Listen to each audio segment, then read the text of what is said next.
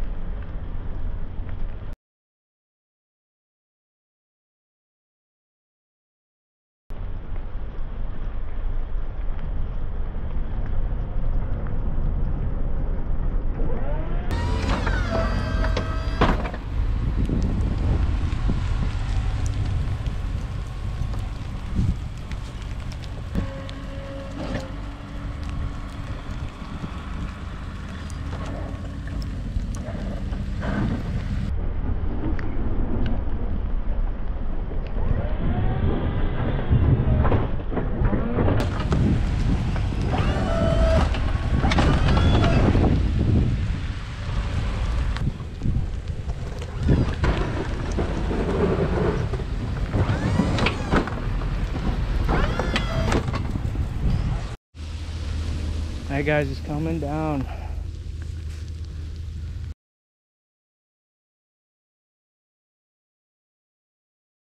Whole handful, that's for sure. My wife's gonna videotape.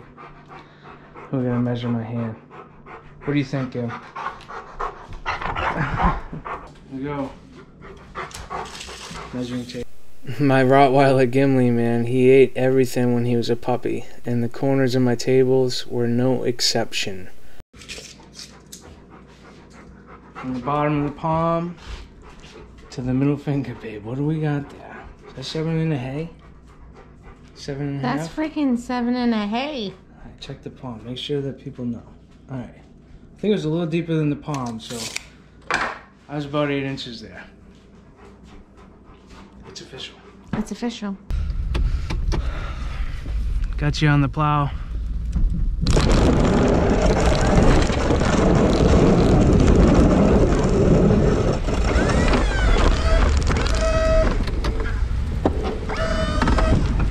Switching over to sleet now for sure. It's gonna start getting pretty heavy, the snow.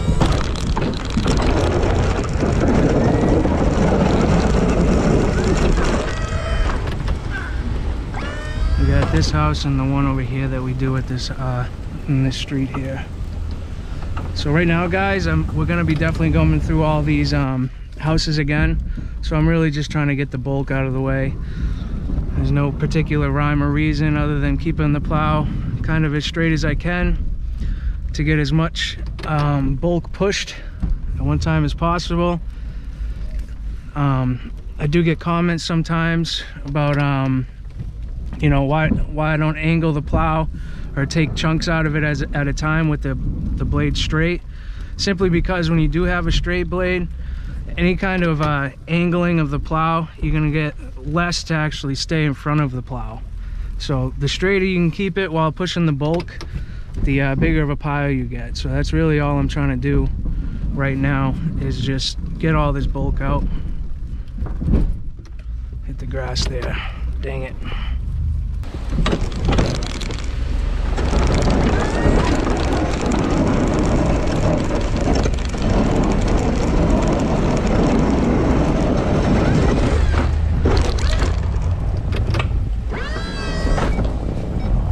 So I have 40 driveways on my list, guys.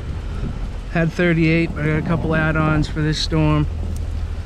So, you know, on average, I'd say I get about 4 to 6 done in an hour, depending on how close they are to each other. When I got to do a little bit of traveling to get to these houses, I get probably more close to the 4 an hour range. I have 2 big ones that are right beside each other. If you guys are subscribed, you've probably seen it. Those 2 together take me about 50 minutes to an hour. With snow like this, it'll probably be an hour, a solid hour for 2 driveways. But they're very, very big driveways, so it's just a little bit on the timing. But I'm gonna go shovel this walkway over here.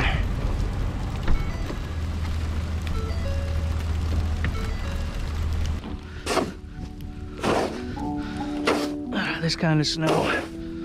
Once you run over it with your tires or step on it, it's just so compacted down.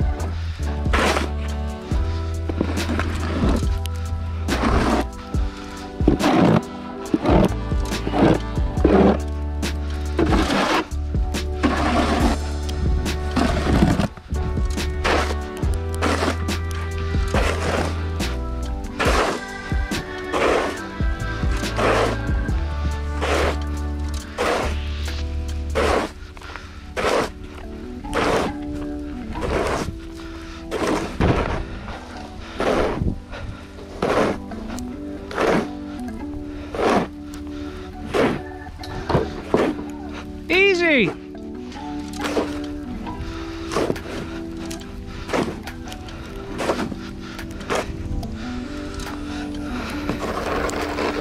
Set.